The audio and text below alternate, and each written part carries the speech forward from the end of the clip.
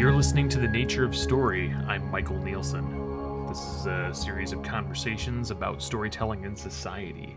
Thanks so much for joining me again for another episode. Today we have someone I'm really excited to share with you, Jim Signorelli. He's a writer and business person that I've been following for quite a long time. We actually met casually a number of years ago in Chicago when I went to a storytelling event being put on by Michael Margolis. And I believe Jim was hosting the event at his office at the time. So we had very brief interaction, but while we were there, he gave me an early copy of his yet-to-be-published book, StoryBranding, at the time. And since then, he's had a couple other editions of it, but it's quickly become one of the most accessible books on storytelling, in my view, from the perspective of people with marketing backgrounds. It uses, the marketing jargon, marketing terminology, and marketing, knowledge that folks would have as the bedrock for which to jump off and talk about storytelling, as opposed to the kind of stuff that really speaks easily to me because of the fact that I have a film background, and I'll gravitate more towards like Robert McKee, who's a screenwriting guy. So, but this book has just become one of my absolute go-tos in terms of finding ways to frame the importance of storytelling and the mechanics of it to marketers. So I can't recommend it enough. And Jim himself, he's a marketing thought leader and speaker who has been acclaimed as one of the world's foremost experts on the subject of story branding. Signorelli's articles and interviews have been featured in magazines, newspapers, and on radio talk shows throughout the United States, Canada, and Europe. His career has been spent working at major advertising agencies throughout the U.S. on accounts like Citibank, General Electric, Toshiba, Kraft Foods, Burger King, KFC, Taco Bell, McDonald's, the American Marketing Association, Blue Cross Blue Shield, and many others. Jim is the founder and CEO of, here it says ESW Story Lab. I believe it's just called Story Lab Chicago now, which has been cited as one of the top 25 agencies in Chicago by Crain's Chicago Business, and has been named on the Inc. 5000 list of fastest growing independent companies in the U.S. for 3 straight years. His first edition of Story Branding was awarded a gold medal in marketing advertising from the Axiom Business Book Awards. Additionally, Jim is the recipient of U.S. Bank's Smart Leaders Award. So he does a lot of public speaking, a lot of doing shows like this. So he was gracious enough to give me an hour of his time to talk over some of this stuff, and I really think you're going to find it incredibly valuable. So without further ado, I give you Jim Signorelli. So in big picture, I actually just kind of wanted to start with something you try and establish early on in your book, which is the difference in your mind between storytelling proper and story branding, that you were kind of trying to make a distinction between those two practices. And I wanted to let you kind of lay the groundwork on that for our discussion here. Well, yeah, and I'm glad you asked, because it's a source of a lot of confusion. Story branding and storytelling you can find them in the same toolbox, but they're similar as a flat edge and a Phillips screwdriver. They have very different purposes. Storytelling is really about, as you might imagine, telling, communicating, and it's a form of communication. Story branding is what you do before you tell the story. You figure out what the story should be. And it's a process that was developed for that purpose. Storytelling is like any other communication technique, a very powerful one, albeit it is a technique for communicating and persuading. Story branding uses story structure, and I can tell you a little more about that later, I guess, but uses story structure to help people to better relate to what a brand is all about. Yeah, and so how did you stumble upon this? Because your background is in branding and marketing, and how did you come upon the story angle? Well, as you know, brands have tangible characteristics, logos, color palettes, the product design, things you can just reach out and touch. But they also have intangibles, the way people feel or thoughts associated with a given brand. And that part's a little harder to get your head around.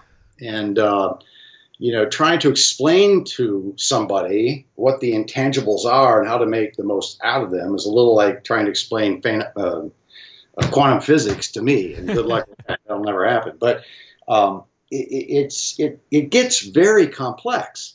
So in an effort to really help people to understand that part of branding, I zeroed in on something that everybody can relate to, and that is stories. There was a study that was conducted by a guy by the name of Robin Dunbar. He's an evolutionary biologist at Oxford, and over the course of many years, he's conducted studies and has determined that close to 2/3 of our conversations are in the form of somebody doing something to accomplish some goal, whether it's gossip or a recount of an experience, what have you. But we're always telling stories.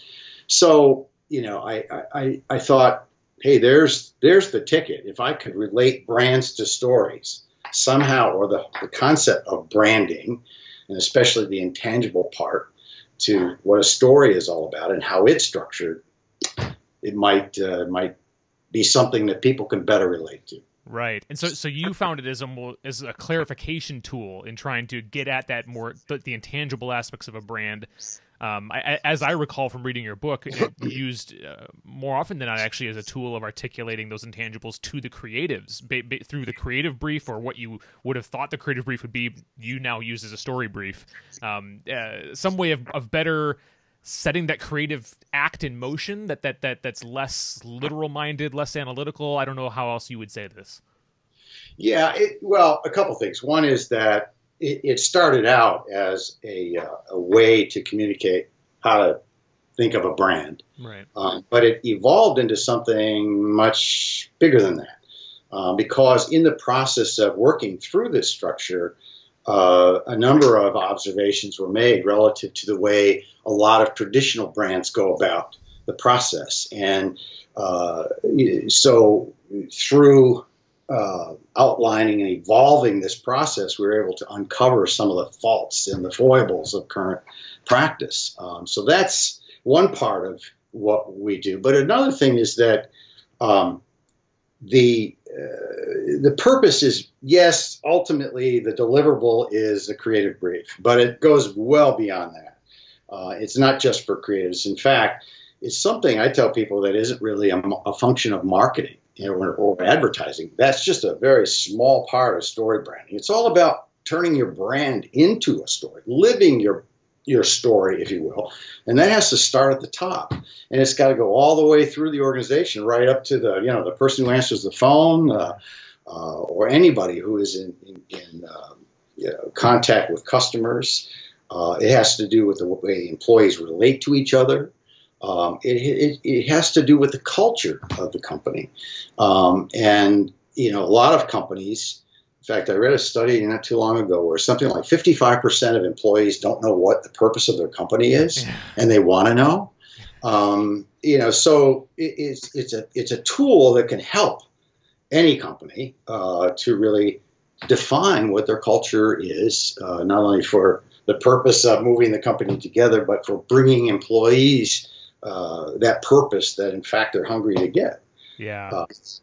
I tell people, I probably shouldn't say this, but I think this is a process that is better for entrepreneurs and for people who are in business for themselves, obviously entrepreneurs, simply because they're always there. They're not like the CEO who's there for 18 months and has a bad quarterly report and is gone the next day, and a new guy comes in and he's got a whole new vision and it all changes. It's really it really works well for companies that are run by somebody who has a vision and who's going to be there permanently or semi-permanently until somebody else takes over who carries that vision forward. And like I say, this is much more than a marketing function. It really involves everyone at the top of the organization. Yeah, no, I buy that completely, and that jives with my experience as well. Do you, that stat about 55% of employees, or roughly that, not feeling like they understand the purpose of the business they're working with, what do you think that is a symptom of? Nobody's telling them. Or if they're telling them, they aren't telling them that in a way that really engages them. They'll get up and read a mission statement. Okay. Well, you read one mission statement, you read them all. You move around the words, and you have a different mission statement. But they're not really communicating. That's another thing that I've gotten into since story branding, and I've evolved into. I started a company called Story Lab, and we conduct workshops to help leaders and salespeople, but leaders primarily do a better job of communicating their purpose in the form of a story, and helping people to really to relate and connect to that story, as opposed to sending around a memo or putting the mission statement on the front wall for everybody to read as they walk in. It's a way to make to embed that purpose within the organization. And storytelling is a great way to do that. Storytelling different from the once upon a time type storytelling. Storytelling that's specifically designed to help leaders better communicate, clarify, persuade, influence, motivate, etc.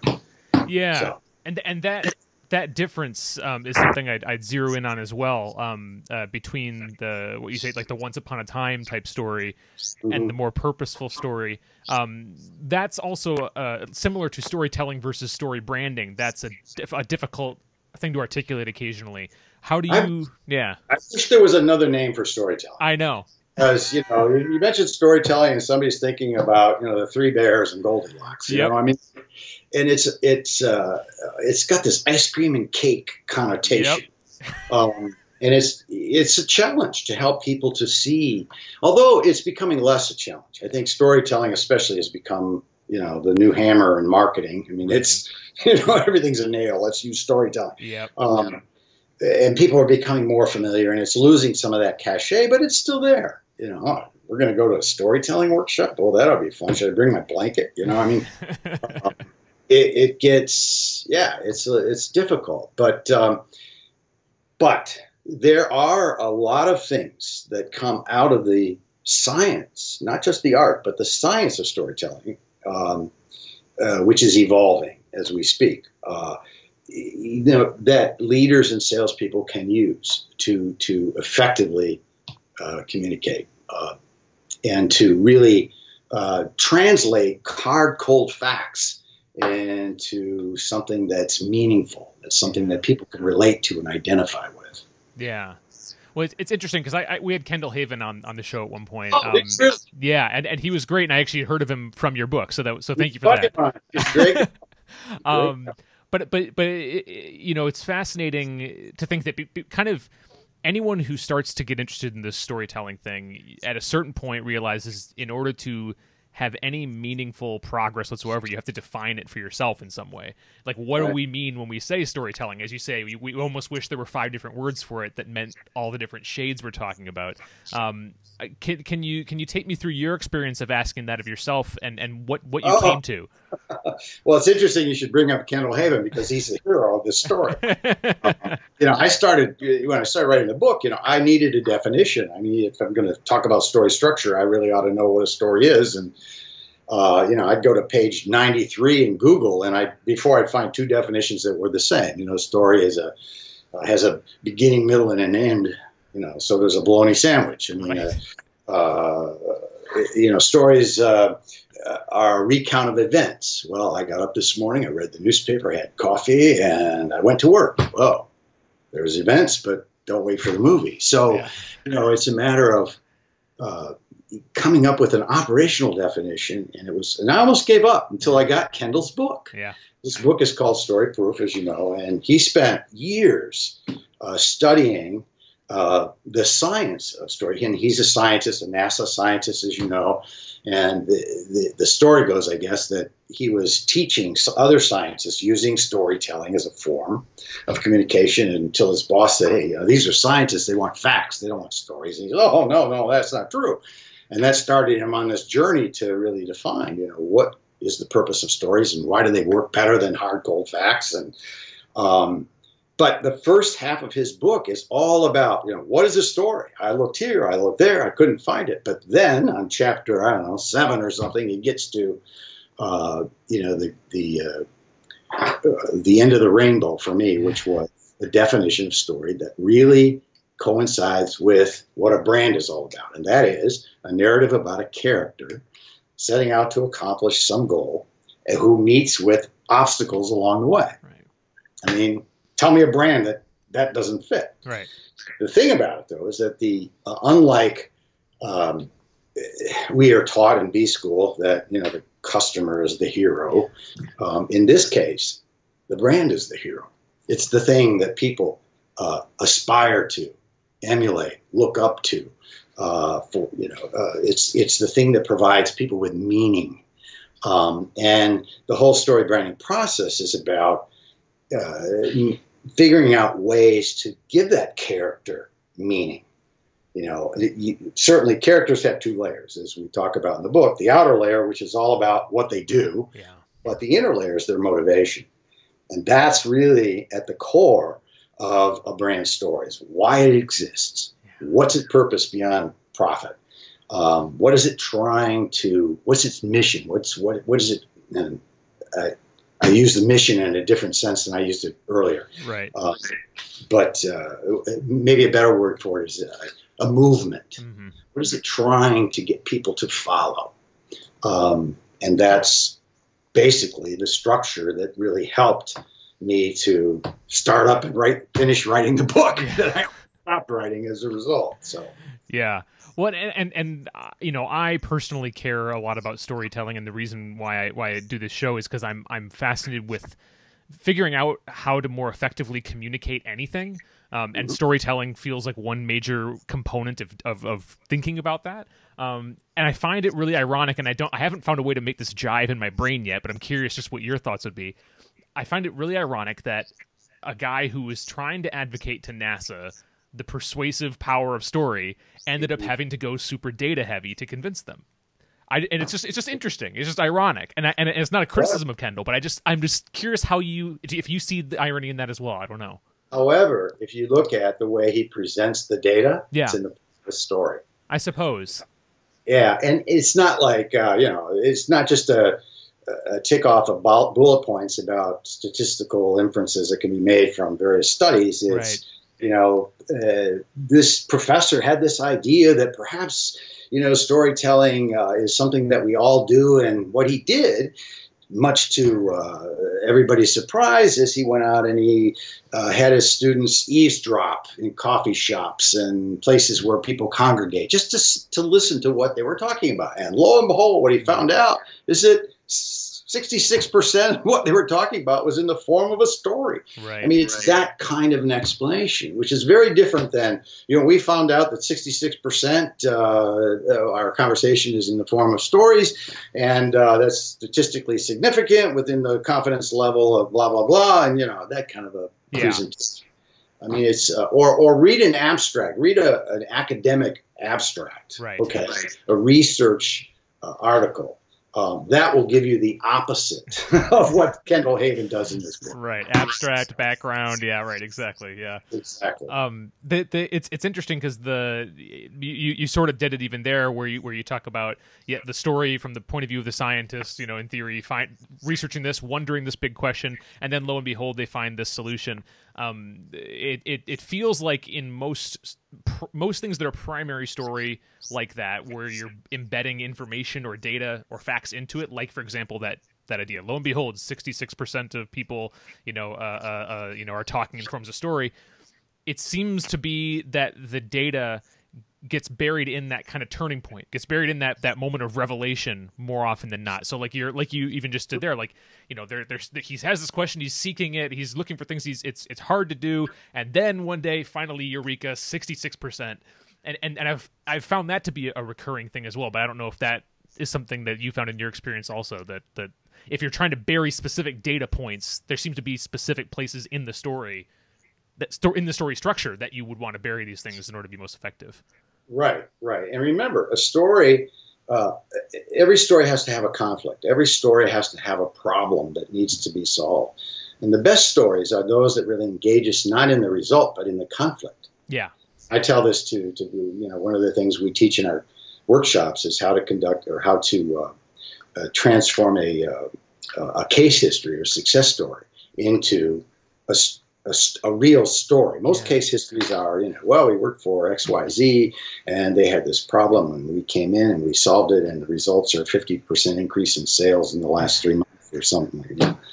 As opposed to, I got a call one day from Joe Schmo, who was the HR person from XYZ company.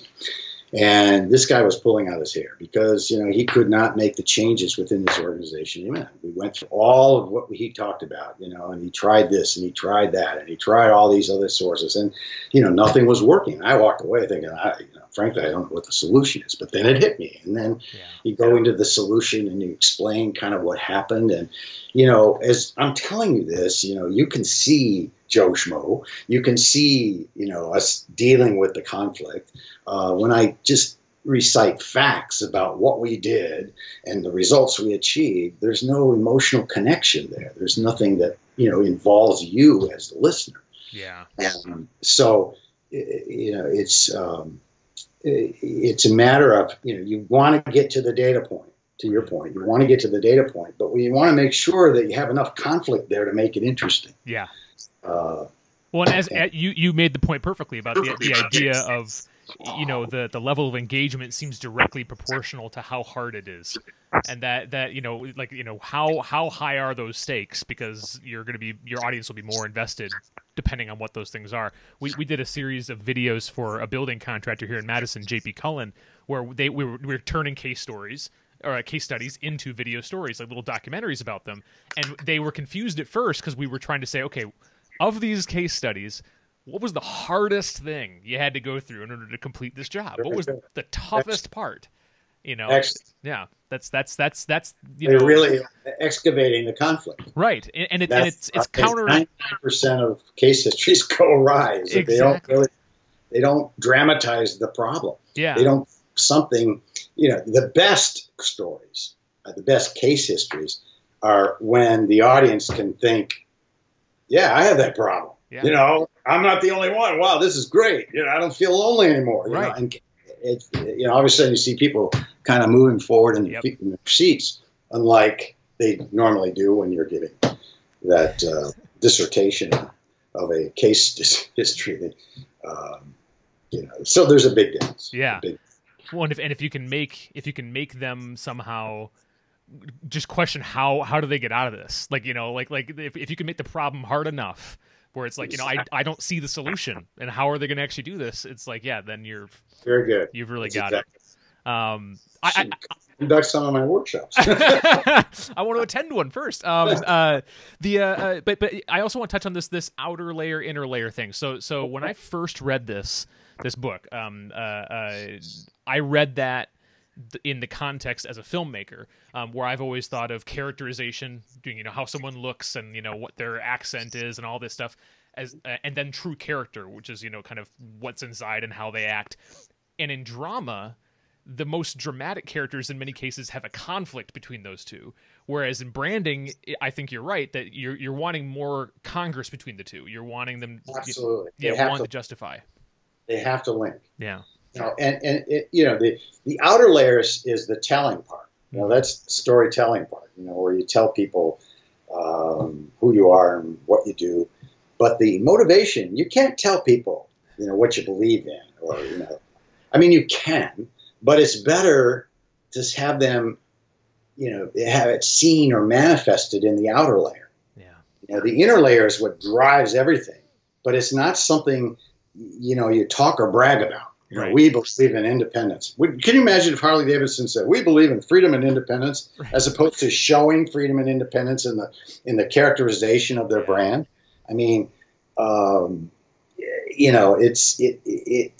It has to manifest itself out here, and it has to connect to the inner layer, the inner motivation of any brand, in order for there to be congruency. Otherwise, the consumer's going, huh? Right. I don't get it. They're motivated this way, but they do that. It just doesn't make sense. Yeah. Well, and it for branding, I take it, in your experience, it's more the outer layer is the evidence that the customer or the prospect is going to see that suggests the inner layer. Right. Yeah. Exactly right. exactly. Because most brands, I like you said, I think they want to state out loud what the inner layer is. They want to just say it. Like, Right. we are independents, or we value, our employees, or we do whatever. And yeah, that way of thinking of it as two layers is really helpful, I think. Right. You take a brand like Apple. Their motivation is really had been. I don't know quite. I think things have changed a little bit since Steve Jobs passed away, unfortunately. But their inner layer was all about going against the status quo, going against the grain, being different. In fact, that was their theme line, be different. But was that it? Be different or think different, I think, yeah. Right. Okay. So, but they never said, well, we're all about being different. Yeah. They said think different as a call to action or as a belief statement or as a rallying cry for the people and for their employees. But the demonstration was in being different. I mean, it was all about everything they do is different, has to be different in order for it to be part of Apple. And it became an expectation for consumers to see Apple as always having something that's, out of the box, that is very unusual and unexpected. Yeah. It's found in that evidence, not in what you tell everybody it is. It's like the girl in high school says, who tells you that she's cool. Yeah. She's not. Right. Exactly. Just because she told you that. I mean, it works against you to tell people what you value and what you believe. You gotta, actions speak louder than words. Basically. Yeah. It all comes back to just that simple axiom, right? So you mentioned that you think people are getting more, or brands are getting more receptive to this idea of incorporating storytelling because it's become a buzzword and because a lot of people are saying it and it's become a hammer. Do these, what was it like when you first started trying to push this? Were people really receptive, or did you need to coerce and convince people to give it a shot? And no, actually, it's intuitive. Even with the more linear-minded people, engineers and accountants, they get it because they relate to what stories are. Everybody does. They tell stories too, and if you the whole story branding approach puts it into their realm, helps them to relate to branding in a way that's very different. Now, where I ran into difficulties wasn't with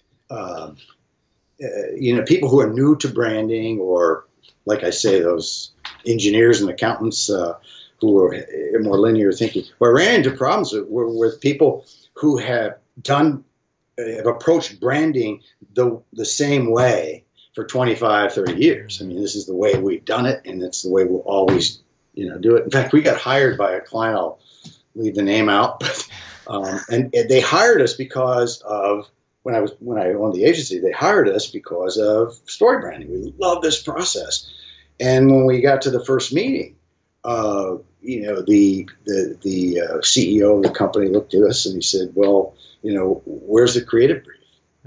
Well, we don't do those, remember? Well, we got to have that, we got to have that, and we got to have a definition of the prospect. We got to have, how they think and how they feel and all the stuff that's typical of typically found in the creative brief. And it was very strange, but that was not just an exception. It happened a lot, where they could really relate to it, but because the organization was so embedded around doing it the same way it's always been done, it was very difficult to change that thinking. And what in your mind at that time was wrong with the status quo? Why wouldn't you want to do it the same way? Well, this may sound sacrilege, and this is what always gets people puts their hair on fire. Is when I what I learned in school when I studied marketing, and it was drilled into my head that the customer is always right, the customer is king, the customer is hero. You've got to listen to the consumer and do what the consumer wants, or else you're going to fail. Well, I guess over the years I just saw so many brands fail because they followed the consumer over the cliff. An example, I worked on KFC, and I don't know if you recall the Unthink campaign. I mean, where they're telling, oh, now we've got grilled chicken, because they had done all this research, and their customers, lapsed users, were saying, we don't come to KFC anymore because it's fried, and we become more health conscious. Well, we got the solution. Unthink KFC. We're no longer that person that we used to think we are. Now we're healthy. In response to that customer, well, sales just plummeted because they forgot their base business. They forgot their base, those that brought them to the dance. And it took a long time to reverse that negative trend. But they followed the consumer's wish. And there are tons of stories like that where, it's one thing to listen to the consumer, and I strongly advocate that brands do that. But it's another thing to take them for their word and to follow exactly the direction that they provide you. Apple, Harley Davidson, North Face, Ritz Hotels. I mean, you name what I call a story brand. They don't go to focus groups and say, hey, what should we be when we grow up? Right. Rather, if they use focus groups, which I'm not a big fan of, but if they use focus groups, they use it to find out how best to express what they are, what they believe themselves to be, as opposed to trying to find out if that's who they should be or who they shouldn't be. Yeah. So to answer your question, I think that's where traditional marketing goes astray, is that the consumer is all-knowing, is all important in terms of helping brands decide who they are. And it's just taken it way too far. Yeah. Yeah, and it sounds like the when you describe this, I can't help but think of the parallel in the film world, where you're showing test audiences, and if you give too much credence to specifically what audiences complain about in a film, or what they specifically say they like and don't like, you end up making exactly the wrong inferences about, oh, they said they didn't like this scene. Well, actually, what they didn't like is the way you set up the scene, and they didn't realize how to articulate that or how to whatever. And so then there's the guy on the, you got 12 people sitting around a table, and then there's a guy who's, got all the answers. And right. Disagree with that guy, so everybody walks out with the wrong impression. I mean, it's a very hard thing to do, to find out. Well, focus groups, I think, they started off as a tool to explore different ideas. What do you think of that? What do you think of this? What do you think of that? Just to kind of get people to express their opinions and beliefs about various ideas, but not to walk away with confidence that this is the idea, this is the right idea. Yeah, it's use that audience to help evolve an idea. But consequently, I've worked with some very sophisticated clients who use them to test advertising, to use them to help them define their mission. It's crazy. And and I think, like I say, I think that's the biggest mistake that traditional marketers make, is just putting too much faith in following the consumer. I was just going to say, who is it? Henry Ford said something about, I can make any car that the consumer wants as long as it's black. Right. And then he sold all these cars, and Steve Jobs had the same approach. He said, he didn't ask consumers if they wanted a bigger window, or, if they wanted to go to different types of icons that were available through Microsoft when Windows was introduced. He came up with what he thought was the best idea, and he evolved it with, consumer interaction, but he started out with his own idea and built upon it, as opposed to starting with a blank piece of paper and saying, hey, what do you think? Yeah, you're right. I can see how you would come to the conclusion then that that storytelling is far easier perhaps for entrepreneurs, people who've been around with the company, are synonymous with the business, that it's easier for them perhaps to trust those internal instincts of who they are and what they have to give. I find it interesting, and in some of my experience, where when I'm thinking about what businesses struggle with, I find that there's sometimes a clash or a conflict between what story needs and what business needs in terms of predictability sometimes, and openness. So like early on when you're telling a brand story, do you find when you're asking clients to be very, very honest and open to what the brand is, and not trying to second guess the audience out there, do you find there's a conflict there in them almost having a hard time getting to that place where they're like they're wanting so badly to hold on to second guessing the audience that they're not even able to start talking about what we honestly are, what we what it is, or is that not as big a struggle for you? I haven't really run into that all too often. Yeah. And maybe I run into it more because a lot of the video we do is documentary based. So it's like truly like, hey, there's some unpredictability here, but you want that because you're actually going to get real honest stuff and good stuff out of it. But I think about that sometimes. Actually, I find that at the middle level of management and down, that people are even more critical of a company than they are at the top. At the top, hey, we're doing everything right. And the model, no, you're not. In the middle, it's a different story. And so it kind of balances. There's a balancing act that goes on, Yeah. And, that as a consultant, that's what I do. I say, well, you feel this way, but your employees feel this way. We got to figure out how we're going to bridge this gap before we even think about talking to the consumer. Yeah. Okay. Who are we, guys? Yeah. And then once we can get a consensus about it, then we go to the consumer. And then we find that there's a gap between them and management. When the consumer says, this is what we stand for, consumer's saying, they don't stand for that. Whoa, we've got another problem. Right. And that's how it all comes about.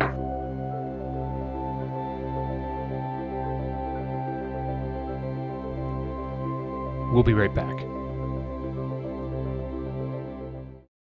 This podcast is produced by Story First Media, a video content production company focused on storytelling. Cultivate your audience with story, then convert them to customers. Let us know about your upcoming video project at www.storyfirstmedia.com. If you're consuming this content, you're either listening to it as a podcast or you're viewing it as a video because it exists in both forms. If you'd rather watch my guests and I talk over Skype video, you can find this and all subsequent episodes by subscribing to my YouTube channel. Or if you'd rather listen to the conversation, it's available for download wherever you get your podcasts. I really think these conversations are valuable and will only get better as we go on. And having earned your attention means the world to me. These aren't short conversations. So if you have any comments, questions, suggestions for guests or topics, books I should read, etc., please email me at thenatureofstory@gmail.com or get me on Twitter or Facebook at Michael Neelsen. That's Neelsen. All right, back to the interview.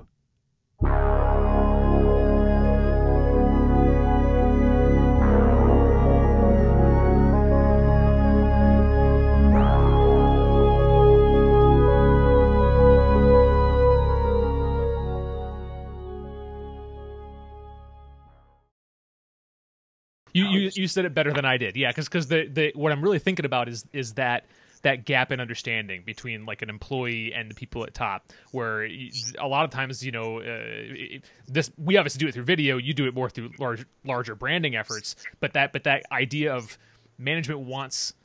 They believe a certain message is the message that people would want to most talk about at an employee level. Like, that they care most about this thing. They care most about the benefits packages we give them. They care most about whatever else.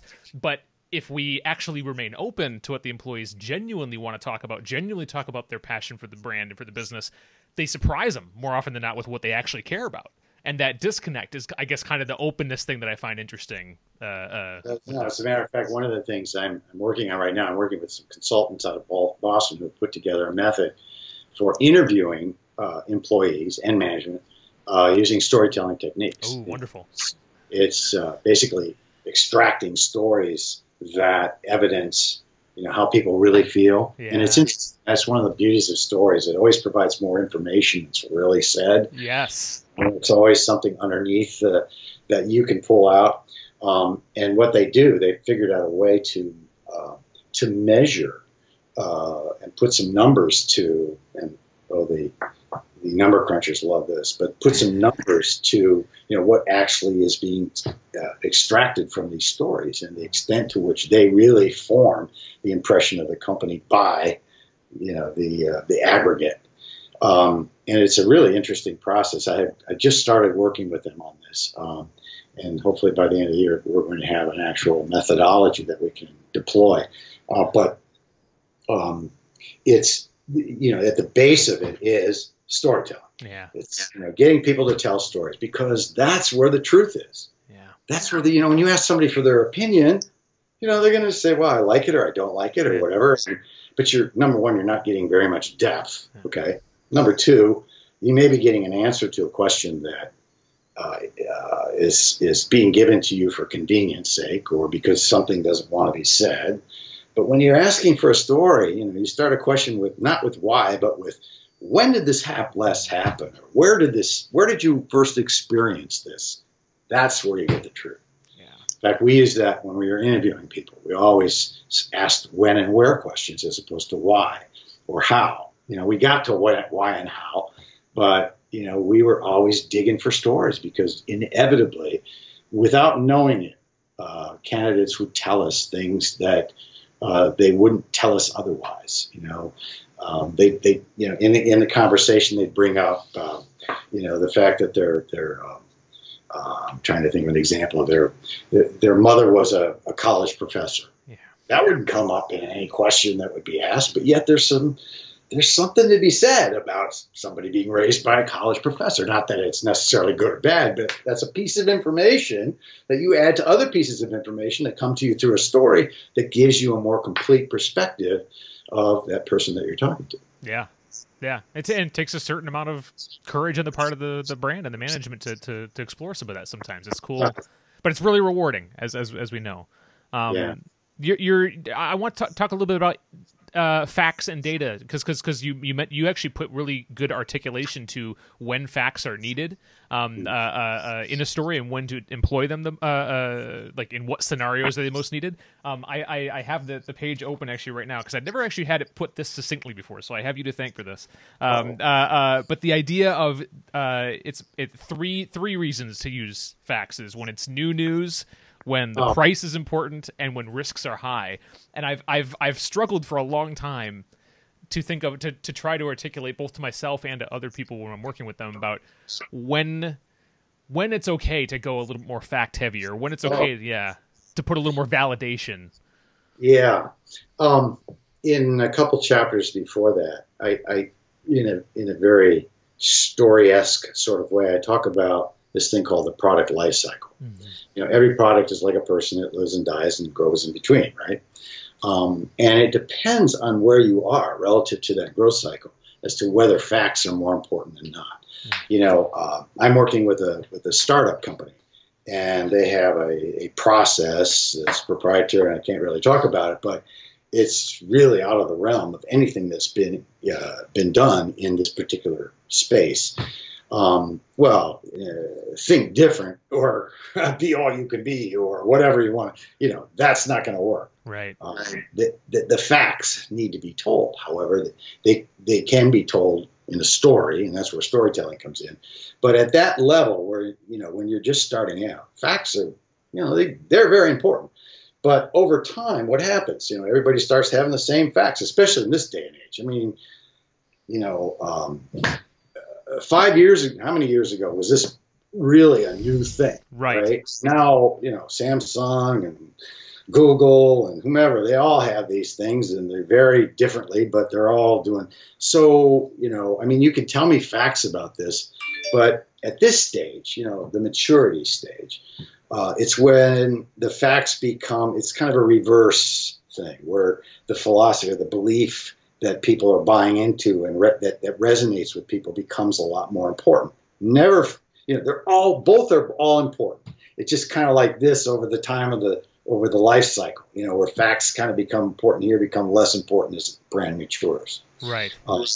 So, one of the misconceptions of story branding, and I blame myself for this, because I put so much emphasis on the inner layer, is that it's all important all the time, and it is. But that is not to say that facts aren't. Right. And it's important to understand that. It's just a matter of not going overboard. How do you navigate that judgment call because it is a judgment call, right? I mean, it's kind of, you got to listen to the ether a little bit and know when they need it. Like we work with a lot of B2B brands, and in the B2B space especially, people like to think they're really analytical and they don't make decisions based on emotion at all. Make rational decisions, Right. Right. Well, typically it's when somebody hands me a creative brief with 14 bullet points. Right. I say, why they call them bullet points? Because they're deadly. Right.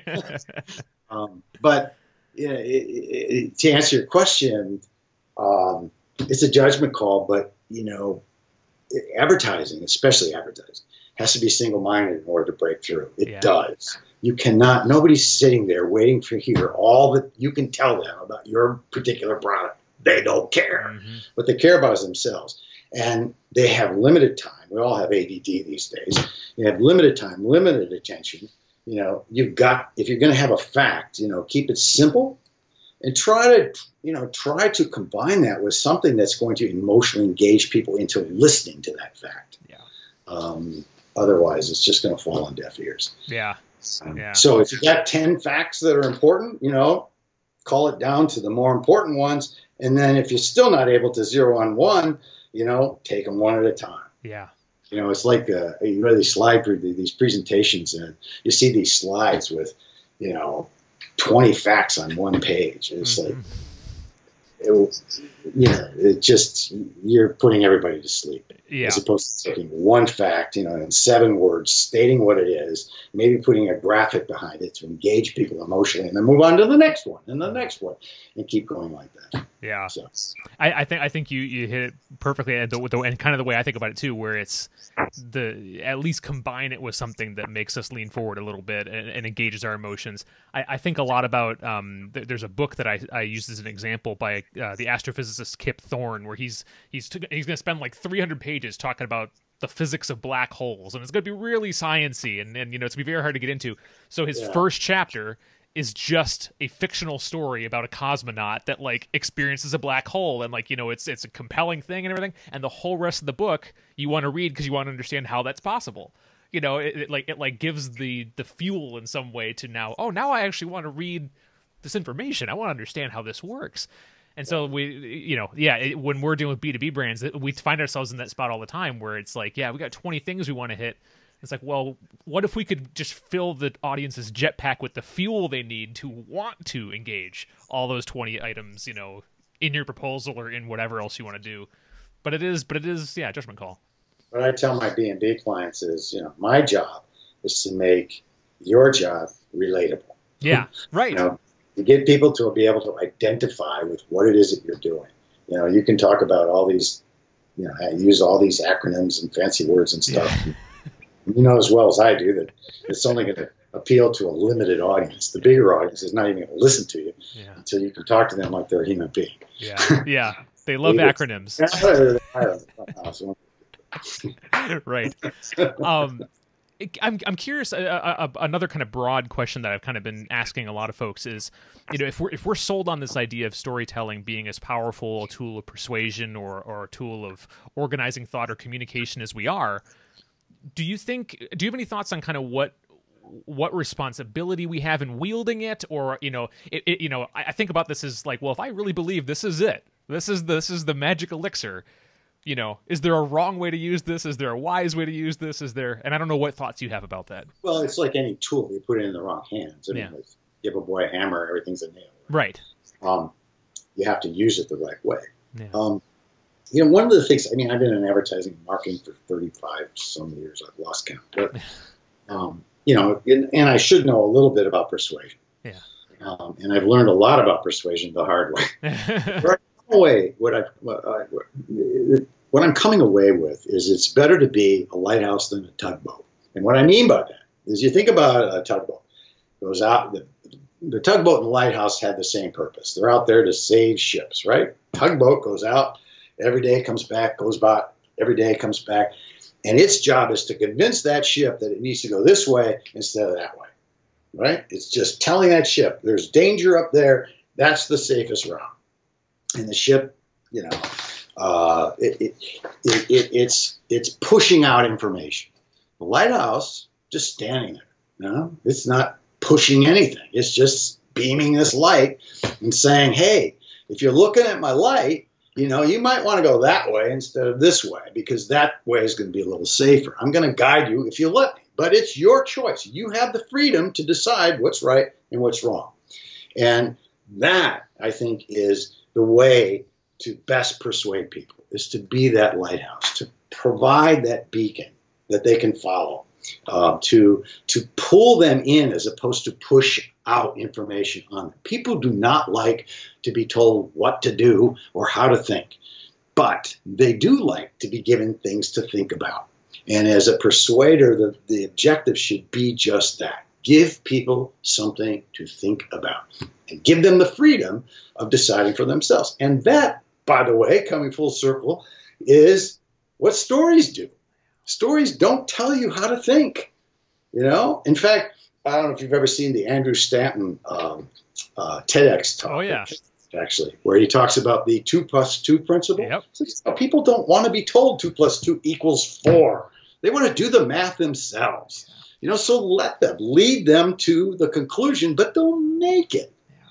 Yeah. And that, I think, is the essence of effective, ethical persuasion. It's not manipulative. I'm not trying to hide anything or, you know, give you this set of facts with you, you know, and forcing you to ignore this set of facts. I'm giving you everything. But I'm serving it in a way to make it digestible, interesting, and in a way that allows you the freedom of and respect for your intelligence to decide for yourself what's right. I love that. I think that's fantastic. It's funny. What you made me think about in the middle of that was the idea of how storytelling also, if you devote some time to understanding storytelling on this level, I also find that you're better able to discern between when the lighthouse is happening or when the tugboat's happening out in the world. You're better able to detect, you know, whether this is a piece of marketing that is making you feel like you have a need that you don't really need, or if this is a piece of marketing that's saying, hey, you genuinely have a need and we have a solution for you. It makes you a wiser consumer, even just to be aware of this. Right. Yeah. And consumers are becoming wiser. Yeah. I mean, you know, when I was a kid, I saw ads for kids, and this is well before your time, but, you know, kids' tennis shoes make you run faster and jump harder. Mommy, I got to get kids, you know. I mean, I don't know if kids are buying the same kind of logic anymore, right. But, you know, consumers have come a long way. Yeah. Now they have social media and you know, all kinds of ways to communicate with each other. In fact, studies continue to show that the you know, advertising is in the terms of things that influence purchase decisions. You know, advertising is down here someplace. Yeah. And what my friends say and what my peers tell me is way at the top. Yeah. So not to say that advertising is ineffective, but it gives, in fact, I think one of its main purposes is to give those people at the top language that they can use to describe to their friends what you're all about. Yeah. You know, to accelerate that word of mouth. Yeah. So it's an interesting place to take this, because how has the world changed? Because I mean, you wrote StoryBranding, I want to say something like 2009-ish, somewhere in there. No, I wrote it in 2012, and then I revised the StoryBranding 2 came out in 2015. Okay, so actually really recently. But in this world where you aren't able to be, you know, Seth Godin's king on the hill pushing out the message, but instead you have to be that lighthouse, as you're saying. Mm-hmm. And in a world where the most influential stuff is word of mouth and what my friends and peers are saying on social media, what role? I mean, you say advertising is there to give a language, but how does give me a little more on that? Because I sometimes wonder a little bit of, like, you know, does everything eventually just become user-generated content, essentially, to tell the story of brands, you know, where everyone's saying what they want, you know? Well, when I say language, I'm not just talking about verbal. In fact, I'm probably talking more about nonverbal. Sure. You know, those white earbuds that you wear, that's a language. Yeah. You know, that people use to say, hey, I'm that Apple kind of person. Right. You know? clothes, the brand of clothes that you're wearing. It's like, I'm that kind of, the car you're driving, I'm that kind of person. Yeah. That's the language, that you're giving people to use to tell others about who you are and the kind of person that uses that particular brand. Yeah. So it's that advertising influences. It comes down.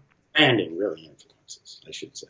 Right. It's yeah, you're right. It comes down to like identity. It's like there's like a bit of the consumer wanting to grab, why do I drink Klarbrun? I don't know. I guess I'm a Klarbrun kind of guy. Like, what is the, I'm worried about you. What is that? Yeah, Klarbrun, the sparkling water. Oh yeah. I heard, is that something they do in Wisconsin? Yeah. I'm sure they have it in Chicago. But yeah, it's that sort of thing, right? I mean, there's an identity aspect to this. Do you feel that every brand can be part of their consumer's identity in that sense, or part of what, like, how widespread do you spread this? That's a great question. I've never seen anybody walking around with a baseball cap with the Charmin tissue logo on. Right.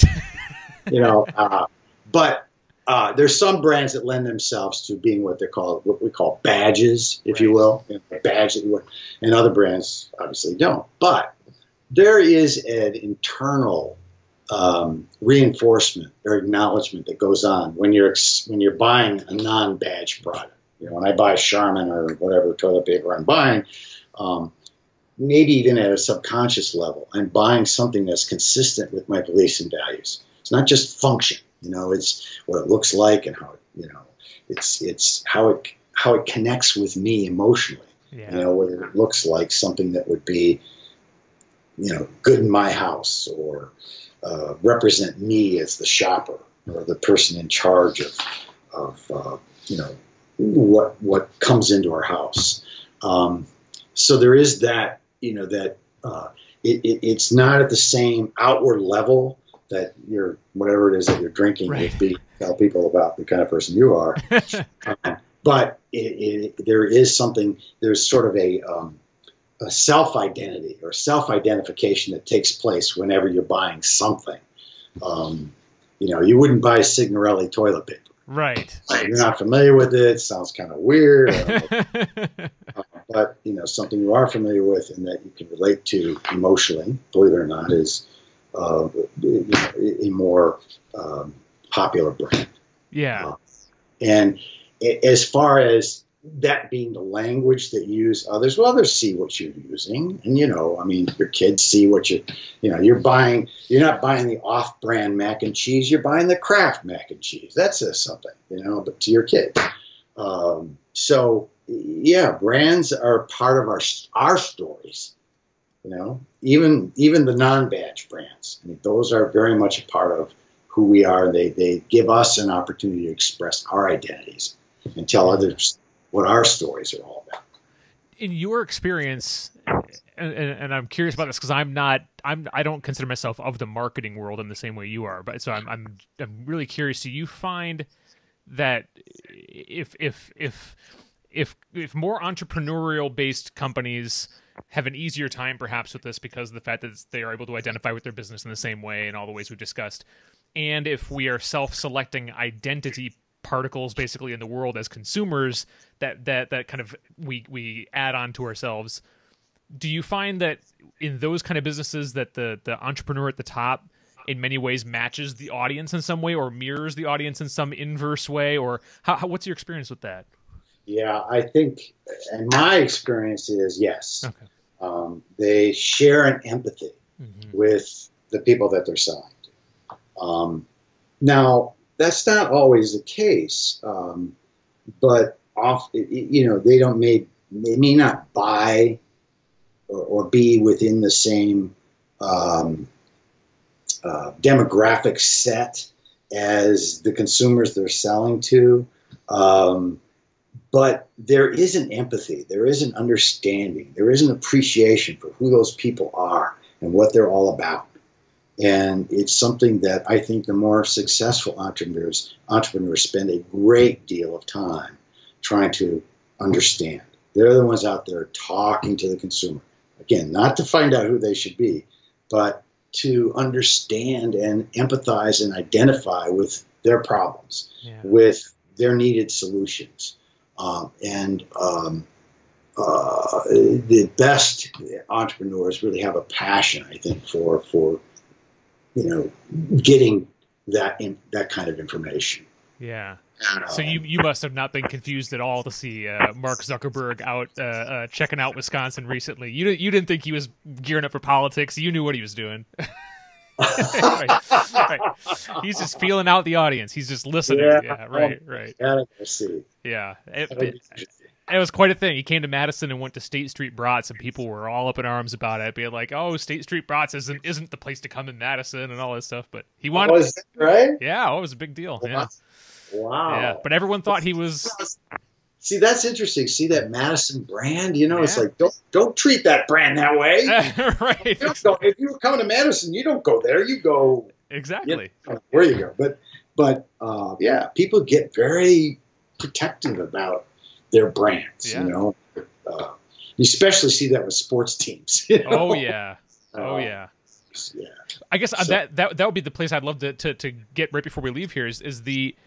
We talk about sports teams. I mean, at a certain point there, you're getting into areas of belief more. Like we're like identifying at a point where you can't change my mind on this thing. This is my blood, right?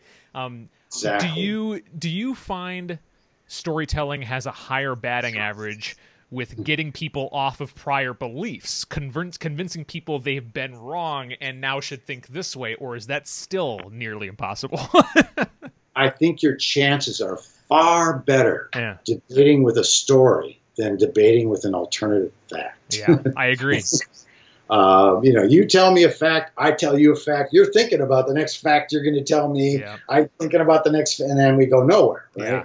But if you tell me a fact and I say, that reminds me of an experience I had, all of a sudden we're out of the realm of facts and opinions. Yeah. Right? Now you're listening to me. You may not come to the same conclusion, but your chances of making the point are far greater than they would be arguing with a fact. Yeah, especially if you that totally jives if you think of stories as kind of those simulated experiences, right? That everyone has those life-changing experiences where I experienced this and now I think of things completely differently. And if stories are those little simulated experiences, it would make perfect sense that what you're saying follows. That you can. Yeah, it's interesting because there was an experiment that was conducted at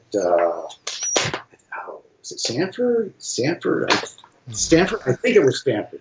But what they found was that they hooked up a storyteller and his listener to an MRI. And what they found out was that their brains, when the story was being told, the brain of the listener and the brain of the storyteller lit up in the same exact places. That's right.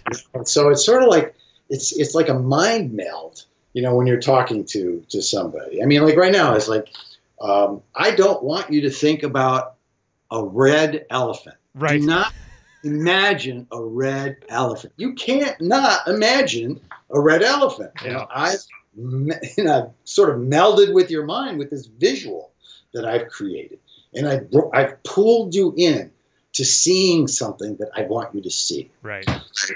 Yeah, it's incredible. The research being done now is incredible. So, and endlessly fascinating. But I really want to thank you so much for taking the time to chat with me here today. This is fun. You've been listening to The Nature of Story. I'm Michael Neelsen. You can purchase Jim's book, StoryBranding 2.0, Creating Standout Brands Through the Power of Story, on Amazon. And you can go to Jim's website at story-lab.net. This podcast was produced by StoryFirst Media, a video content production company focused on storytelling. Our editor is Ryan Smith. Original music composed by Alexander Valdez. Until next time, I'm Michael Neelsen.